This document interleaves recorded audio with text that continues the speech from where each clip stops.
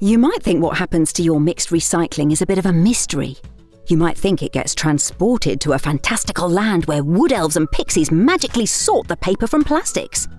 You might think that's pretty out there, but in truth, what we do at Grundon's Materials Recovery Facilities, or MRFs, is truly fantastic.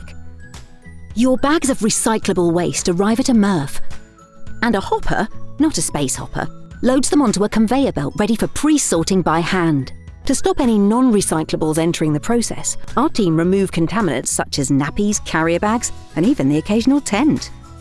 Before the rest runs the gauntlet of different sorting obstacles, star-shaped screens bounce the cardboard along and carry it away, while the remaining recyclables drop onto the conveyor belt below.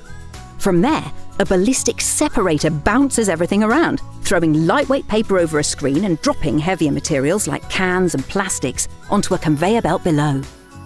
Here, perfectly designed holes sieve out the glass. You'd be forgiven for thinking the near-infrared spectroscopy is magic.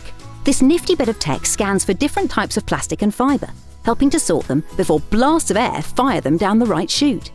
The precious metals left behind might not be gold and silver, but they are no less valuable. Ferrous metals attracted by powerful overband magnets fly upwards, while electrical eddy currents repel aluminium cans away. A fine check is made to ensure no happy campers have strayed and present a contamination risk before baling and sending out for reprocessing. 90% of mixed recycling Grundon receive is retrieved and turned into new products. And of the 10% that isn't, well, that becomes green electricity at one of our energy from waste plants. It might not be magic, but it is fantastic.